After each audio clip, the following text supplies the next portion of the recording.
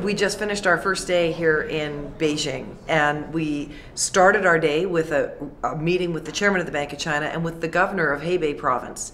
They are hosting the 2022 Olympics, and they are interested in making sure that we find cooperation with British Columbia. Our Olympics in 2010 was one of the most successful Winter Olympics in history. It was the greenest and the cleanest. They want to do the same thing in Hebei.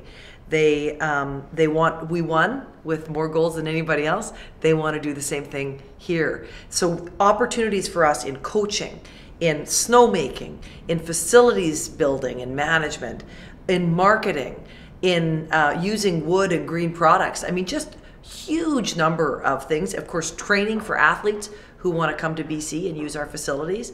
Lots and lots of business opportunities. And I think really importantly, lots for small and medium-sized businesses in particular. So that's going to be, I think, a really big opportunity. And the governor of Hebei is coming with a delegation in February so we can sign a memorandum of understanding between us, identifying how we can help and how we can work together. So, trade missions, it's about bringing jobs home for people in British Columbia, and I think we got a little closer to that in realizing that today.